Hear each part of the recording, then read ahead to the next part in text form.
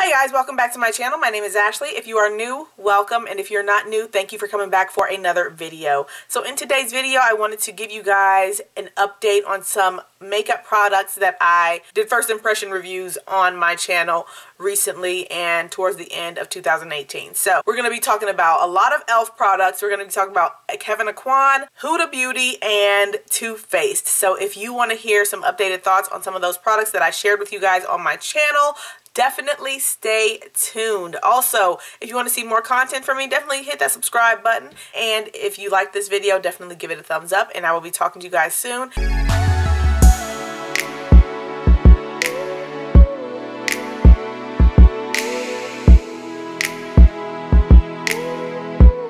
Let's hop right in. I'm just going to prime really quickly. These are not, I'm not updating anyone on these primers. So I won't do an extensive talk about them, but you will probably see them in my February makeup haul. So just be on the lookout for these. And this is the e.l.f. primer that I mentioned in my favorites video. So yeah, so some of these products that I use today, you will have seen in my favorites. Or they're just I'm still testing them out or something, so I'm not really talking about them. I just wanted to focus today's video on products that I had specifically done a first impression, review type of first impression on my channel. And so I wanted to give you guys an update on how I'm liking those products. So for the foundation, I'm going to talk about the e.l.f. Flawless Finish Foundation. I have used this a few times after my first impression video on it. And I actually picked up another shade. This is in the shade Coco. They've always had the shade Coco, and then they expanded into the other shades. And the shade I used in that video was Espresso. And I thought this was a bit too red for me, even though it says with golden olive undertones. Rich with golden olive undertones. I think it's the rich that kind of makes it a little bit more red than I would prefer. And then the Coco is a little bit too light. I can make both of these work.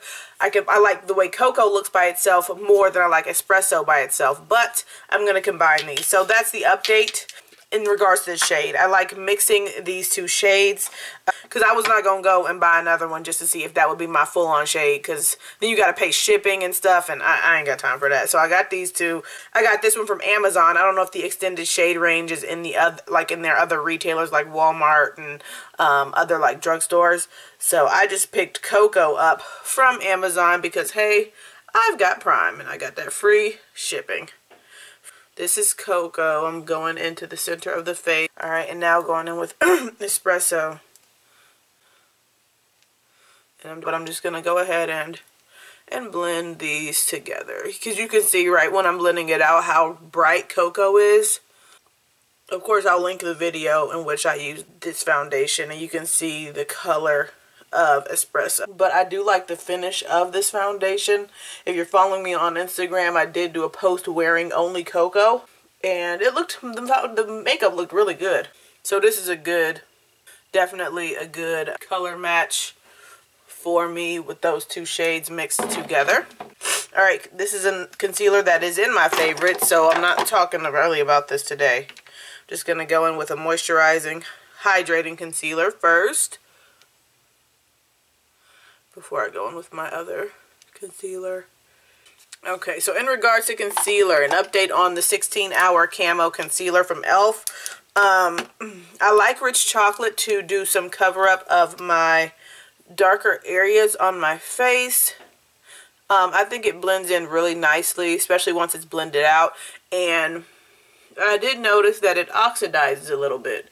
And I don't think I mentioned that in my video, but I will just put a swatch on my hand and then you guys can see how it's blended out by the time it dries. So this is what it looks like right now. And I had heard somebody commented on my video about this concealer that it is available at Target as well. I don't know if that's in store or online, but somebody said that it's available at Target. So if you're looking for it, then you might be able to find it at Target. Alright, so I've got my hydrating concealer underneath if you want more information about this hydrating concealer that I'm talking about, definitely check out my favorites video that went live on Monday. Now I'm going to go in with the 16-hour Camo a little bit below that and blend it up just to get a little bit more of a highlight. And once again, these do like oxidize, so some people might find that to be annoying, but if you know up front, then you can know what color to expect as your end result. So in the end, it is a good match for my highlighting needs and desires, because I don't like my stuff to be super bright like this. But when I blend it out and it like mixes with the foundation and the tone of the foundation, then I get a nice tone for my highlighted areas that I like. Okay, so this concealer does dry down matte. I mentioned that in my first impressions video on it. That's why I like pairing it with a more moisturizing concealer if I'm planning on using this under the eye. So if you don't want to take that extra step, or if you have dry under eyes, or you know your eyes tend to be a little bit more drier, you want a more moisturized, hydrated look under your eyes, then you may need to take extra prep steps for your under eyes, like I did say in my first impressions, or you can pair this with a more hydrating concealer. And I did want to mention to you guys, I forgot to say this, but that under eye primer, let me show you. This under eye primer, it doesn't really do too much. I didn't see a big difference in my opinion. I just haven't been reaching for it because I didn't see a big difference in using this versus not using it. So I have a few more things I want to talk about, but I'm finished talking about the face products for the most part. So I'm going to do my brows and then my contour and my bronzer, and then I will be back to discuss some eyeshadow palettes and blush. But so update on this Constantly Bronzed Primer-Infused Bronzer from e.l.f. Of course, I mentioned in that video that I would be using this as a blush. Let me get you guys a nice close-up of the shade. It's a nice terracotta shade, and I have been liking it as a blush. It's nice and subtle, and it gives me that nice orangey type of tone that I like to have in a blush sometimes. So if you aren't feeling the shades that they are offering in their primer infused blushes, which are all, I think they're all pinky red tones, then consider getting a primer infused bronzer, because I like it. Just applies a nice light flush to the skin. It's not over the top, and it is very pretty on a deeper skin tone. I like that. It's very subtle, and you can keep going and keep going, and it won't be too much like a blush. One of the blushes might be if you go too hard. For the eyes, I have 3 palettes that I want to update you on. So at the end of 2018, there were a ton of palette releases, and I partook in quite a few, mainly Pat McGrath, but I'm not going to talk about those today because I feel like I talked about them before. They're all good. I don't have no update for y'all on that, other than they're the bomb. Okay, so we've got Kevyn Aucoin I partook in last year. We've got the Huda Beauty new Nude palette that I partook in last year, and then also this Too Faced Gingerbread palette. Alright, so I'm just going to start off with this one. And so, I did you guys a first impression, and I used this for a few days after I did my first impression, and I like the quality of this palette. The quality of the eyeshadows, the metallics and stuff are very good, and I like the palette, but I have not reached for it again. Still smells good. I wouldn't say it's gingerbread. I think this is a limited edition, and I don't think you can get this anymore, so I'm not going to use this one in this video, but I did want to make a comment on the packaging. I do not like this packaging, y'all. And this is how they do most of their palettes, or all of them, except for like the Peachy Mattes. That one is a nice package. I don't like this tin packaging. It just doesn't feel very secure. Look how easily it's opening. I think I traveled with this. Yeah, I traveled with this once, and now the tin feels like it's all out of whack, and it's just, I just wish it was a different type of package. I'm not here for the tin packaging. I'm not here for it. It just seems like it can get dinged and dented, and then And I think that's what happened with mine, and now it's just like, it seems like it's overlapping, and it seems like it's a little bit misshapen. I'm not feeling this tin packaging, so I don't know if I'll get another Too Faced palette if it has this packaging. And this seems kind of like a little thing to hold up against a brand or against a palette, but if I don't feel like this is secure, then I'm not, you know, confident that I can, you know, use it freely without it getting dented or, you know, messed up. And this is not secure. It's just not. So yeah, I just wanted to give you guys this update. The product, the eyeshadows are good, so if you're fine with the tin packaging, I would recommend, if you can find this one, or some of their other ones that other people have recommended, but for me, this packaging is a pass. Alright, so the new Nude. This is a great palette. I've used this several times after I did my first impressions, and I like it. I know a lot of people were concerned that, or not concerned, but people of color, a lot of them passed on it because they thought that these shades over here would not even work for our skin tone. But I can tell you from using this that they all work on my skin tone, and they don't look pasty or pale. So I've done like a nice lavender look with this with this light lavender shade here, and this one and that one. I've done pinky tones obviously with this palette, and I think it's a good palette, so I wouldn't just pass up on it because you think that it might not work on your skin tone. I think it does work on our skin tones, but you have to be in the mood to get more of a pinky or a purple toned look. I thought that these shades would be more muted when I picked it up, and they are not. They're very vivid. They're very very in your face and very punchy. So you're gonna have to be in the mood for like a pink, overall pink toned look, or a little bit of a like lavender purple type look for you to, you know, really get a good use out of, for this to be for you. Okay, so yeah, but it's very good, and I like it, and I still recommend it. I stand by my first impression that this is a good palette. Very nice. So the NudePop. This is a palette also of all these palettes I did first impressions on. So let me show you guys this. Very travel. The size of this makes it very travel friendly. And here is this palette. I'm going to turn this upside down so you don't have to deal with the glare. This is really nice, and I still like this. I know someone had commented on my video that some of these weren't showing up as good on our skin tone. I would have to say that some of these you might not use so much because they are paler. They are brighter, more pastel type of colors, so they may lend themselves to show up similarly on our skin tone. But I did just use this yesterday for a look, and I used this shade here as my transition, so I got a nice cool tone transition out of that. And then this shade here is more of a metallic, like pearl, not metallic, but like a satin pearl finish. So you could use, and I use this on in the center of my eye, on top of another metallic to make it pop a little bit more. I've been liking the way I've done my eyeshadow that way. And then this matte white shade could be, or it's not even white, it's a matte, like a matte pale pink tone that could be used to highlight your brow bone with a matte shade. So I find the palette to be versatile and easy to use, and I like that they used this, added this like more of a truer gold in here rather than it being purple,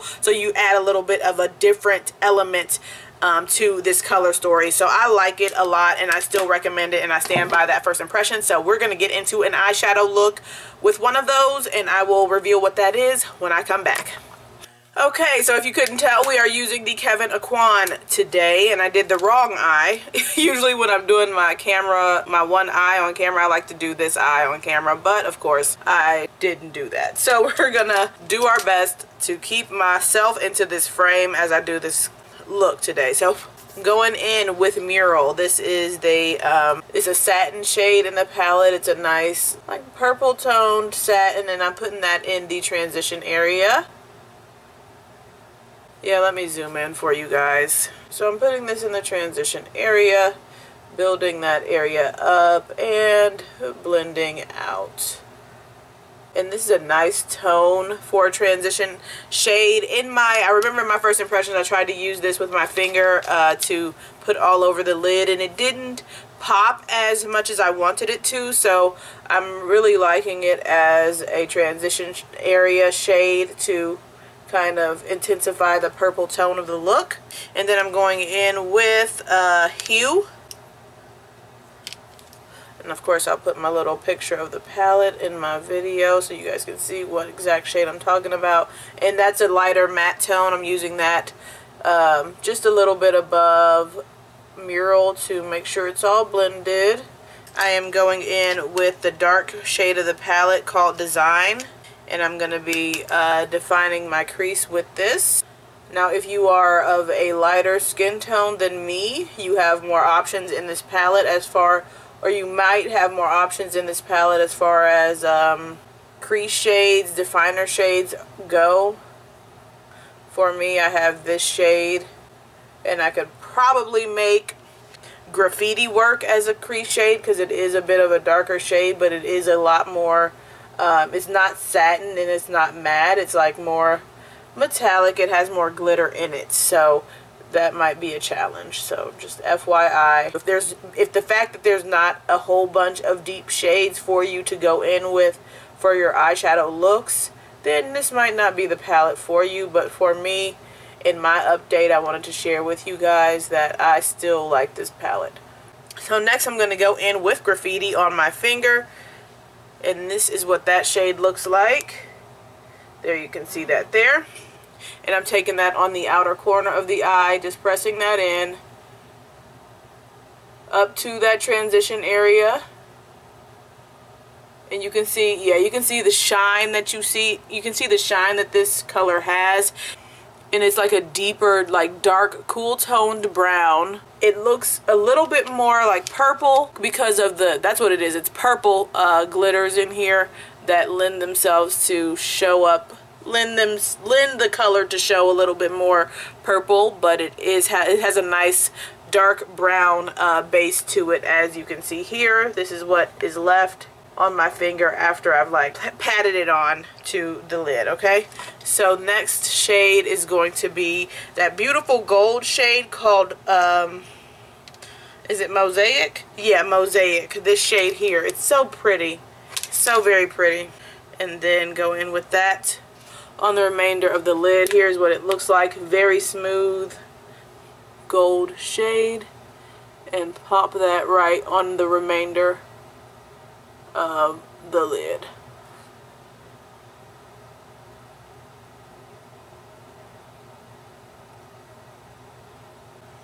And then whatever's left, just pat that over top of Graffiti that we just used. Okay. Alright, and then I'm going to take the other pop shade in the palette, which is not Portrait, Masterpiece. That's the pink tone here. Right there. On my finger. And then place that right on the in the middle of my lid, but just at the top. I think you guys have seen me do something like this before in another look. And it's really not... Is it popping? It's not popping like I want it to on top of that shade. I think the gold is so like sparkly and poppy that that's not going to pop like that. So I'm going to take Creation. That's that pearl white tone I talked to you guys about earlier, and pop that up there.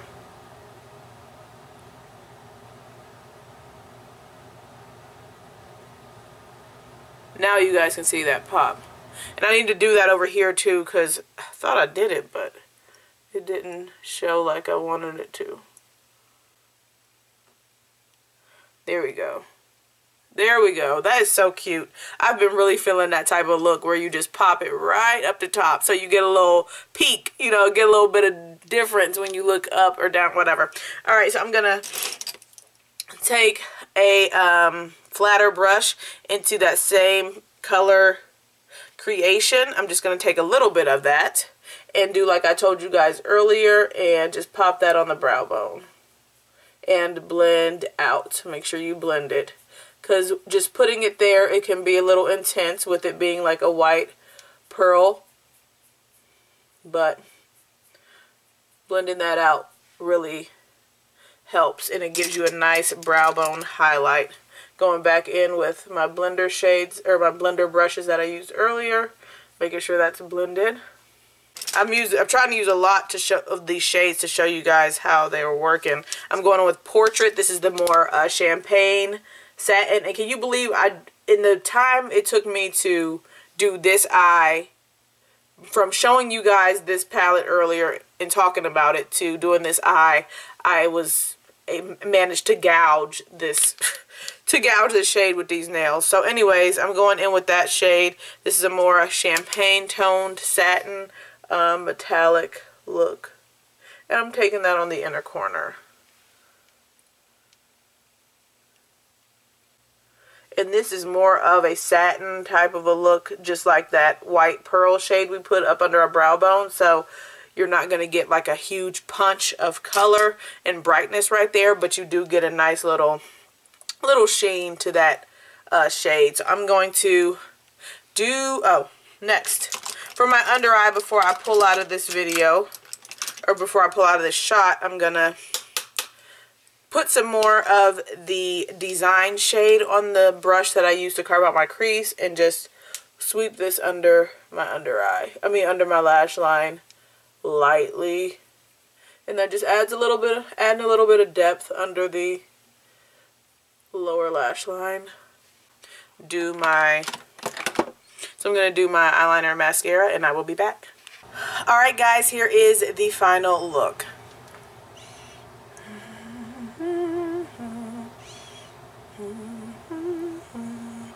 Alright guys, so let me know what you guys think in the comment section below. I do want to show you guys these e.l.f. swatches.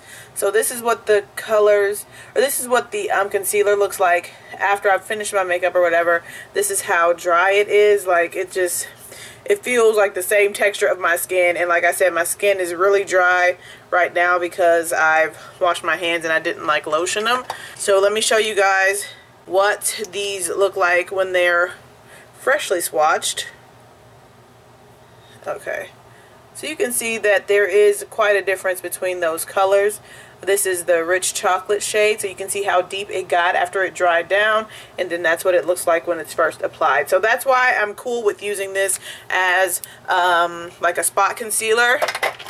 And then the Deep Cinnamon, which there it is, dry right there. Let me swatch this right here, and you can see how light that is when it's first applied versus when it's dried down. So take that into account when you're thinking about buying these concealers. Take into account the fact that they, that they oxidize and that they can be pretty dry. So, and even when I'm like, so I just wiped off the wet ones, these are still like staying strong. They're hardly coming off. So I mean, that's probably where that 16-hour comes in, because hey, they seem to be pretty long lasting. So yeah guys, I hope this video was helpful for you guys. I do like doing first impressions because I like getting the information out there about the product, so you guys can, if you're thinking about wanting to buy it like close to when it launches, then you can have an initial idea of how it worked for me. But I always want to come back on here as much as I can, because I didn't used to do this, but as much as I can now with my more consistent upload schedule, and give you guys updated thoughts on some of the products that I tried on camera with the first impression. So those are my thoughts on some of my recent first impressions. I hope this was helpful for you guys. Let me know what you guys think about these eyeshadow palettes, because the ones I'm featured, or specifically the new Nude and the NudePop, have had like mixed reviews from my understanding for people of a deeper skin tone. So for me, I think they work well, and I really like them, and I'm happy that I have them. So you guys let me know your opinion in the comment section below. Let me know what you think about this look. And oh yes, for the lips, it's not anything that I have to update you guys on. It's just a Milani lip gloss in Tenderness and my matte lip liner from NYX in Downtown Beauty. And this, I really like this lip combo. But okay guys, let me know what you guys think, and I will be talking to you guys really soon. Don't forget to subscribe if you like content. If you like this video, subscribe so you can see more like it, and give this video a thumbs up if you liked the video. And I will be talking to you guys really soon. Definitely hit me up in the comment section and we can chat. Alright, I'll talk to you soon. See ya.